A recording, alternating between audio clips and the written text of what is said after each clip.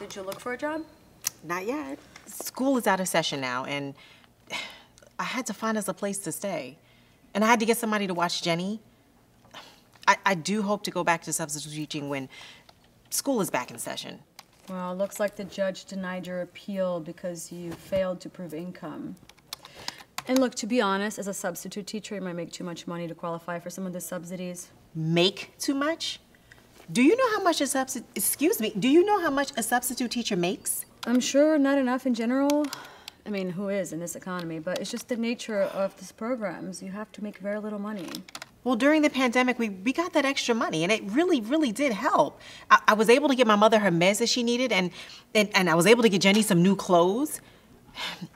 I felt like a normal person for once. That money went straight back into the economy. Miss Garcia, do you even hear me? I don't have enough money to stay in a hotel for another week. Okay. Look, you're on the wait list for Section 8, and it looks like I also applied for transitional housing on your behalf, but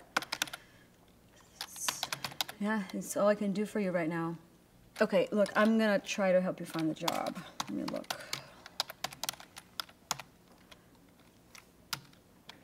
Okay. Okay, this might work. I'm going to send you to Marty's.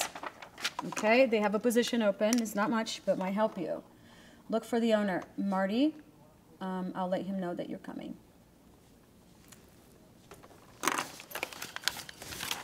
There you go. All right, Catherine Smith. Catherine Smith. Hi, what can I do for you today?